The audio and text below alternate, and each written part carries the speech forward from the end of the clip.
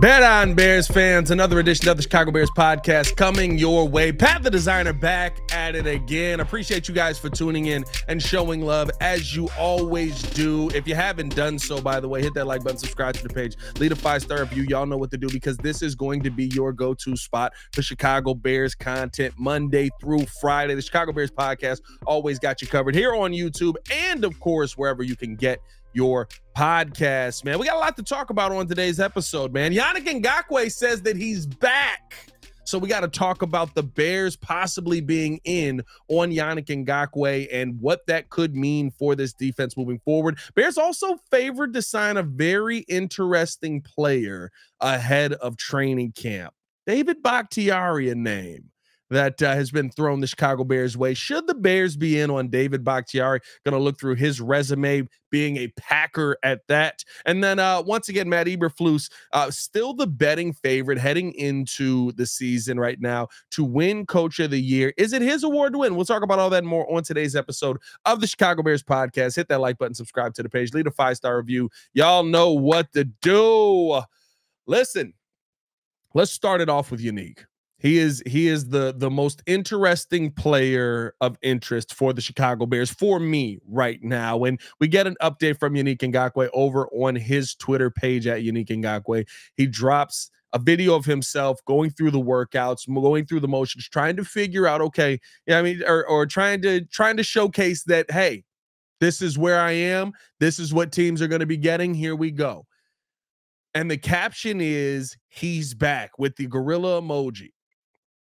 Yannick Ngakoue seems like he's back in good health, and he seems like he's a player who is looking and ready to be signed. And the he's back to me is the signal for that. Hey, listen, let's start the conversations. Let's start figuring out what we're trying to accomplish here, and let's figure out what team I'm going to be on at the end of the day. And he is the biggest name right now on the market for me if I am the Chicago Bears front office, because to me, Yannick Ngakoue, listen, I mean, we've talked about him probably ad nauseum on this podcast, mostly because he's the only guy really left out there that's really worth going after. But when you talk about his last season, down season, 22 combined tackles, 9 assists, 4 sacks last year, not the Yannick Ngakoue of years before, where, yeah, the tackles weren't that much different, right? 29 combined tackles year before, 11 assisted, but 9.5 sacks season before that, 10 sacks season before that, 8 sacks between 2 separate teams, right? That's the Yannick Ngakoue you're really used to getting. And now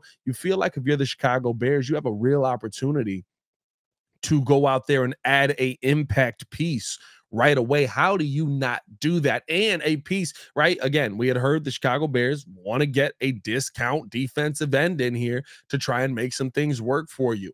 Yannick Ngakoue's got to be coming in at a discount. You would assume he's not coming in at the same price last season. And does he finally want to be a part of a defense? And not to say there's not some defenses out there that could go get him, that he could be a dog on, right? But does he finally want to be a part of a defense that seems like it has something going on the other side of it to help him as well? He's never been a part of a defense that has allowed him that opportunity on the offensive end, right? Where the offense comes out, they put up points. And now as a defender, as a defensive end, as a guy who's rushing the passer, I can pin my ears back and just go. I think that is going to be one of the big things that's really enticing about what the Chicago Bears can offer here, especially with a lot of the pieces you've seen added on that offensive side. Don't be surprised if you see a guy like Yannick Ngakoue go out there and say, yeah, there's some other teams out here. I want to listen to some other deals. I want to listen to these other deals because I want to get my value up.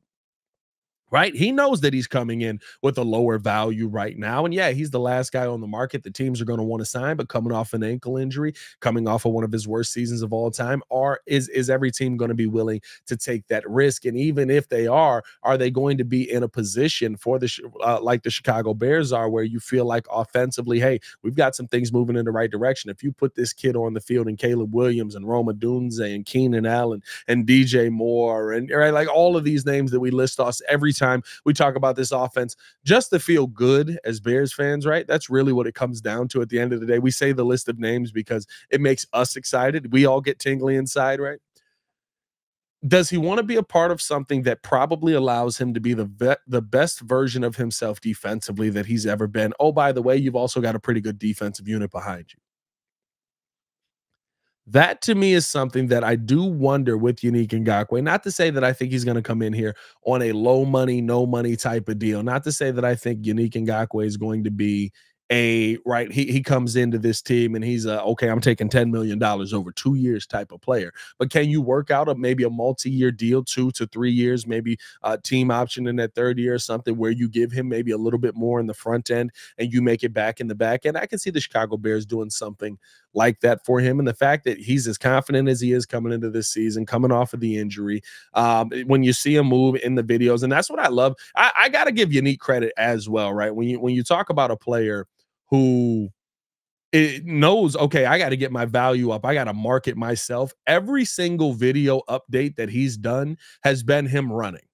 Like, you got to give him credit for just the marketing of it, him doing side to side drills, him running the track, right? Like, he's done all of those. And to me, right, again, this is not football speed. You don't know what it's going to be. He's got one on there that he's literally just doing like the push off drill and basically saying what ankle, you know what I mean? But the fact that he understands, okay, listen, this could get dicey for us here in this entire process. We may need to go out there and invest in some or put some videos out here to show these guys that I'm worth investing in, that no, this is not a fluke. This is not a this season, I should say, was a fluke. It's not a down year. It's not indicative of what my future is going to be with the Chicago Bears. I think you got to take that into account as well. Just being able to actually see it, being able to visibly see what he looks like, and see the confidence that he has in himself, the willingness to not just put it out to the teams, but to put it out to the world. Right? How many people are going to comment on this? How many people are going to see this? How many people does that go out to? That shows you how confident he is and still the player that he can be. And to me, that's a player I want on my team. Let me know how you guys feel in the comments below. Do you feel like Yannick Ngakoue is still a good option for the Chicago Bears? Drop Y in the comments for yes. Drop N in the comments for no. Let me know how you guys feel in the comments below. If it's me, listen, you guys know my feelings on it. I'm all in on bringing Yannick Ngakoue back. I think as a defensive unit right now, right, a lot of the questions you have are instantly answered because nobody thinks Yannick Ngakoue's career is over. Nobody thinks he's done as a player. Nobody's sitting. He's a 29-year-old player, still young enough for you to get 2 to 3 solid years out of him if you wanted to bring him back on a multi-year type of deal. Unless Ryan Poles wants to go out there and maybe, hey, we're going to do another 1-year deal and we'll give you a little bit more money than anybody else will. But you know what? We know that you're going to be here and you're going to be able to go out there and be successful. But I would love to see Yannick Ngakoue opposite Montez Sweat because that just makes things easier on the young guy in Javon Dexter, who you need to see the most development out of this season, who has to be a breakout player for you this season. And on top of that, if you do see that development in him and he's actually able to put the pressure in the face of a lot of these quarterbacks that you're going up against this season, what are we talking about? You've got the option of running away from Montez Sweat or Yannick Ngakoue. You know what that's called? That's called not running away. That's called you rushing the pass, you trying to get the football out a heck of a lot quicker, and now you put yourself in a bad position where, to me, legitimately, the best DB unit in the NFL is back there waiting for the football to come to you. Let me know, like I said, how you guys feel in the comments below. I'd be all in on Yannick Ngakoue re-signing with the Bears, and if he says he's back, I believe him. Let's talk about some other signings that the Chicago Bears may be in on. Let me know you guys comments or thoughts in the comments below as well on this, because the Bears are favored to sign David Bakhtiari ahead of training camp. Now, when I saw this news come across my timeline, bro, like, okay, what kind of conversation are we really having here? What are we talking about when the Chicago Bears are favored to sign David Bakhtiari? Is this a good move for the Bears overall? Let me know in the comments below. Let's start here. David Bakhtiari right now. And this is not a slight to who he is as a player. This is not a slight to what his career has been. He's been a phenomenal player over his time. But he's a 32-year-old going on 33-year-old offensive tackle who has had health concerns over the last 4 seasons, basically. Since 2019, he's only started 25 games. The belief around David Bakhtiari is that he still wants to be a starting piece for a team And I just don't see that as an option here in Chicago. Listen, I'm not a Braxton Jones fan. I don't think anybody would confuse me for one. Not to say that I think he's the worst left tackle in the league, but I think that you could have upgraded that position through the draft, whatever it is.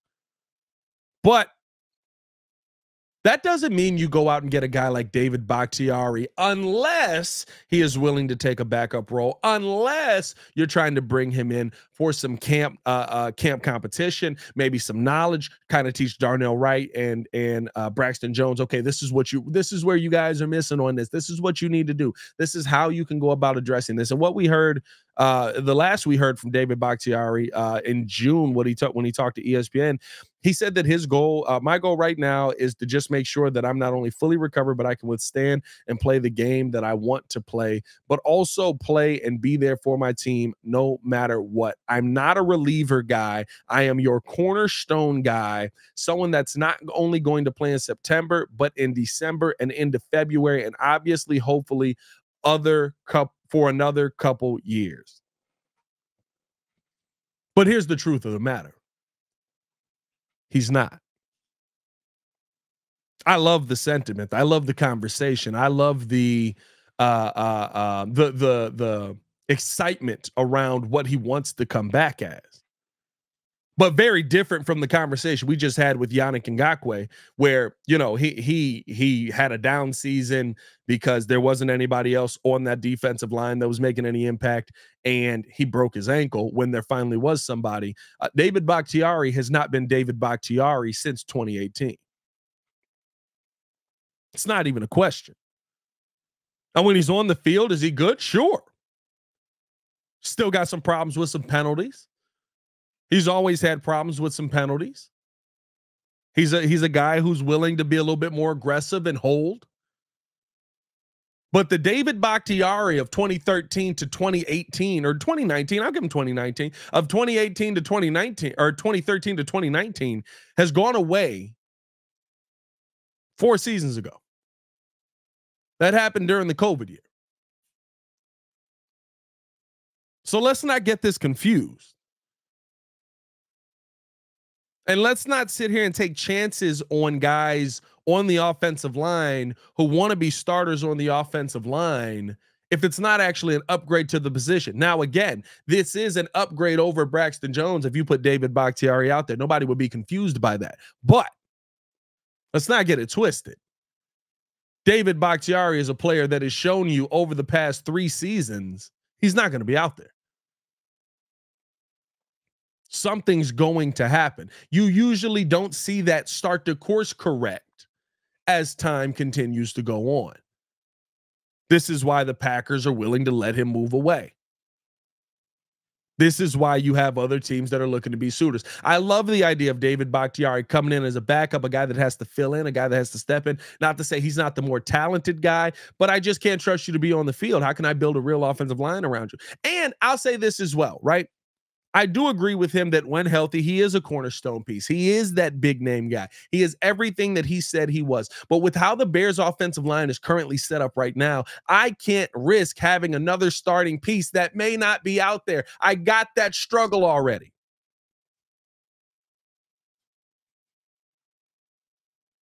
Our David Bakhtiari is Tevin Jenkins. I've got a guy on the offensive line right now who maybe won't even be on the offensive line.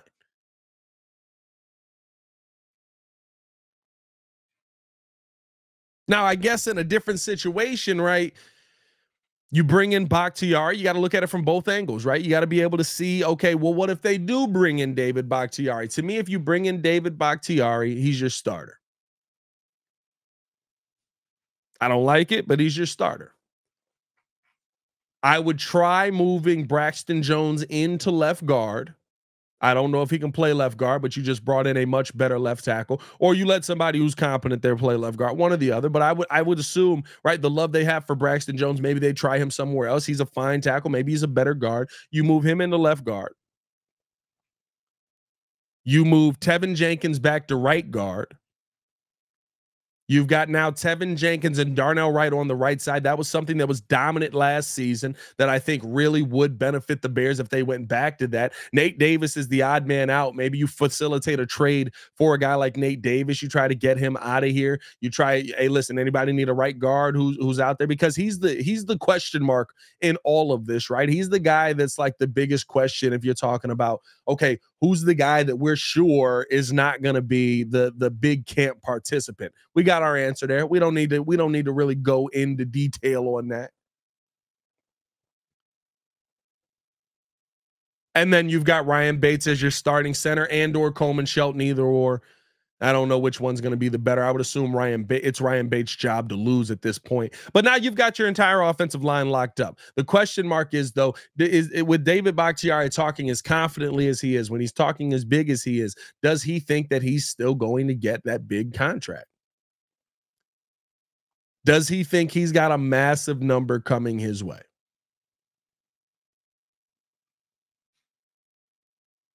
And to me, there's no way you can pay that. You can't risk big money because you're nervous now at the left tackle position that you could have addressed.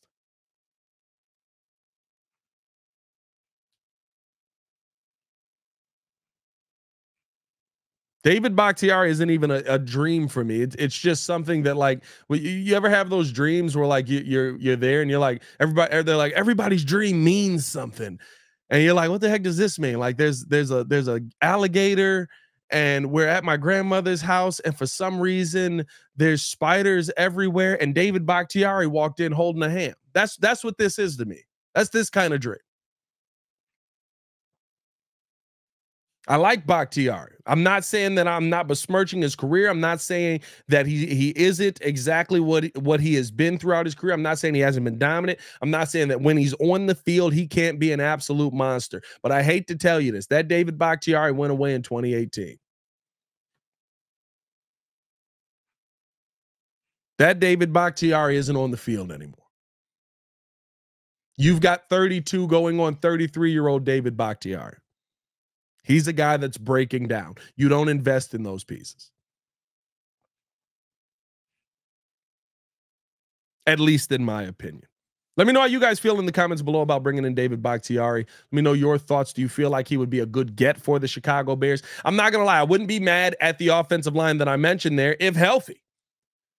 Right? If you bring him in, I wouldn't be mad at Bakhtiari, Braxton Jones at left guard, center, although I don't know if Braxton Jones could play left guard, but usually that kind of translates. Center, you got Ryan Bates. Right guard, you got Tevin Jenkins. Right tackle, you got Darnell Wright. I wouldn't be mad at that offensive line. Heck, maybe that would give me a little bit more confidence running the football both directions. But healthy is the key word in that.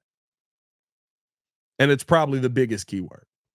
Let me know your thoughts in the comments below. Drop Y for yes if you think the Bears should go out and get David Bakhtiari. Drop N for no if you think that they should let him continue to be on the market and let him pass. I'm dropping an N myself on that one.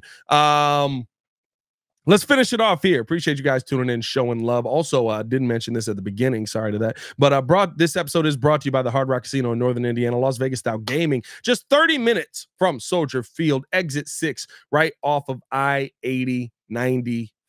Make sure that you tap in with our partners over at the Hard Rock Casino as well. Matt Eberflus is the betting favorite to win Coach of the Year. We had talked about this before when it had come out earlier in the year, but now, right, we're getting closer to the season. Usually some of those odds end up moving a little bit. This one has not moved in the slightest. And my question to the chat right now, is it Matt Eberflus's award to win? Is he the overwhelming, like, if he does it the right way, we're giving him the award? And what is it going to have to take for him to get it done? And this to me is an interesting talking point when it comes to Matt Eberflus, because I haven't forgotten the Flus of years past. I know that people have the beard, the fade, everybody wants to forget the Flus of years past. I have not forgotten the Flus of years past. The Flus of years past lost 14 straight games.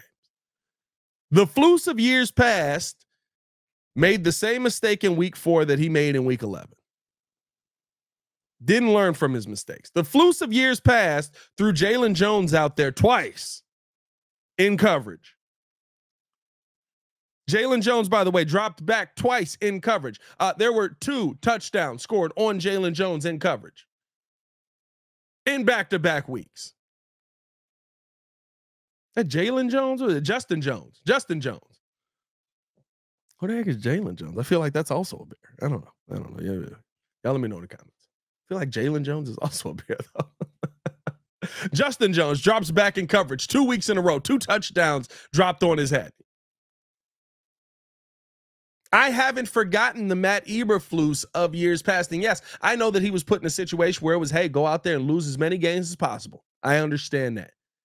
I understand that last year he had to deal with a situation that was more ideal, but maybe not ideal when you talk about how the defense was built and how pieces were put in place and the fact that you had no defensive line. And I understand that it got better when he got Montez Sweat in the building.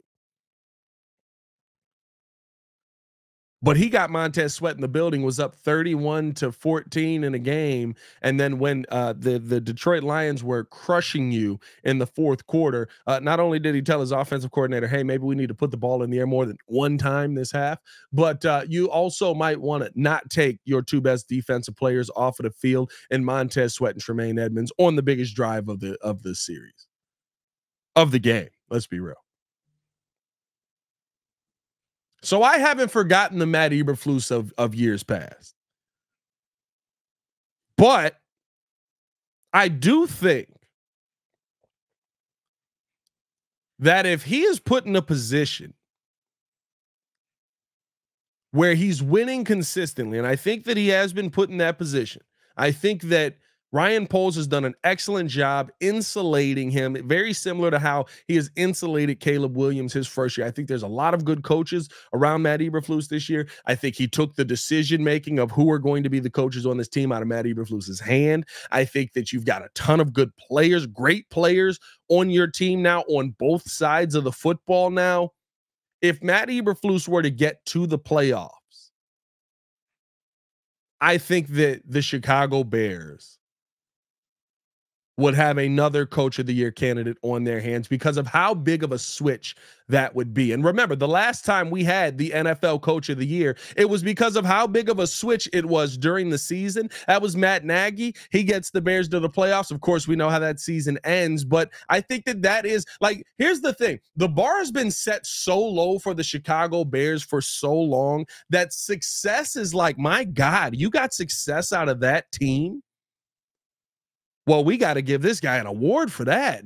Hey, shout out to you, buddy.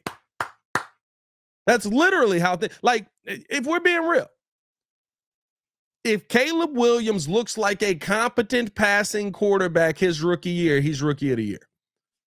Book it right now. Spend your money. If Matt Eberflus coaches a team that gets to the playoffs, not only is Matt Eberflus coach of the year, but you can book Ryan Poles for executive of the year as well. Book him.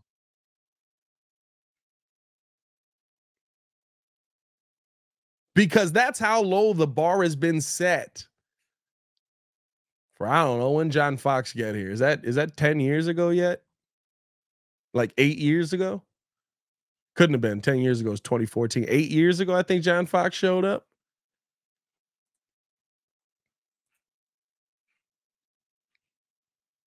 Like the bar is just, it's unfortunately that low. And because of that, yeah, I do think that Matt Eberflus is absolutely not only the betting favorite, but I think it's his award to lose. Do you know how hard it is for you to like, and listen, there's still a lot that has to be done, right? To get to the playoffs, I think you're talking about having an 11-win season minimum. I don't think 10 gets it done. I don't think 10 gets you to the playoffs. I don't. I think 10 is a fun season. But I think you're talking about an 11-win season minimum to get into the playoffs. That's nothing to scoff at, especially with the second half of your season being against all your divisional opponents.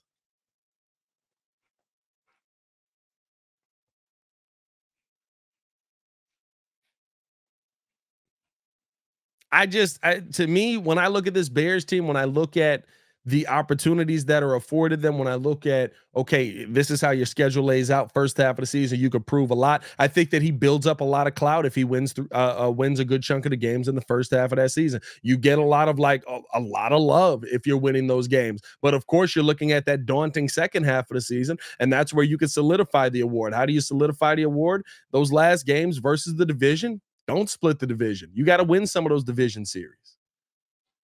You got to win the series versus the Vikings, who you've played defensively well. You haven't been able to put up points. This offense should be able to score. You've got to win the series versus the Lions. I think Packers split at this point. I can't even say that we can win a series versus the Packers, but winning a series versus the Lions is something that, yeah, I know that they won the first game last season, but I come into this season with a lot of hey, I kind of would expect this team to be able to go out there and do some good things against the Lions again this year. Because what do the Lions struggle with? Mobile quarterbacks. I don't know if you noticed or not, Caleb Williams ain't slow. We got the blueprint there. Put it on the wall. Don't worry about that. If you do a good job versus your division in the second half of the season, not only will you be in the playoffs, but I think that locks up Matt Eberflus for an absolute coach of the year. And like I said, book the executive of the year for Ryan Poles. The Bears would have a clean sweep. Are there odds on that? Can you get odds on clean sweeping rookie of the year, coach of the year, and executive of the year? Has that ever been done? We got to find that out. It's had to have been done, right? If you get the quarterback right and you're winning. Chiefs, maybe? Chiefs? That seems like a Chiefs thing. Did Andy Reid win coach of the year that year?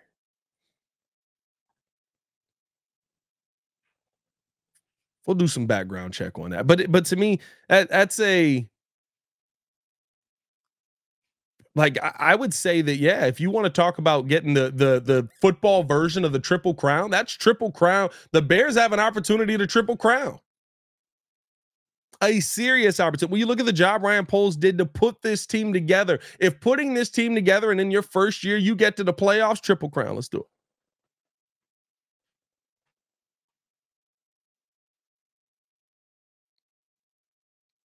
But to me, this is a... I love the fact that we're hearing the Bears mentioned in these awards and different things like that. I think the biggest thing for the Bears this season, I think the biggest thing for the team this season is to just really be able to go out there, especially with Hard Knocks and everything happening around them, just stay focused. If you can get off to a good start this season, I think that they can go a long way. And I do think, listen, if Caleb Williams, like I said this before on the show, if Caleb Williams is half of what he's being advertised as, the Bears are probably in the hunt playoff team. If Caleb Williams is 70% of what he's being advertised as, don't be surprised if we see the Bears with the defense that Ryan Poles has built, with how strong Flus can coach a defense, being I would say a serious playoff team. I'm not going to say a contender just yet. You got to see that to believe it. I haven't seen it in, my God, since Jay Cutler was here. You know what I mean? But I would say, yeah, a serious playoff team, one that you got to keep an eye out for. And the best part about doing it with the players that the Bears have right now is Caleb Williams doesn't know he's not supposed to be good yet. That's the best part about doing it with young players. They just go out there and they're just I'm here to ball. I'm trying to win. They don't know, hey, you're not supposed to be this good. You're not supposed to be in this situation. Everybody doubted us. It doesn't matter. You know what I mean? You're not supposed to be here. That's the best part about doing it when you got young players on the team. But, hey, man, let us know your thoughts in the comments below. Do you think that Matt Eberflus will be the favorite to win coach of the year? Let me know your thoughts on, do you feel like the Bears can pull off the trifecta? Can they clean sweep this season? I'll be down in the comments talking with you guys as well. As always, man, it's your boy Pat the Designer, back at it again. Hit that like button, subscribe to the page, leave that 5-star review. Y'all know what to do. This has been another edition of the Chicago Bears podcast. Bear down, Chicago. Y'all stay safe out there, man. Peace.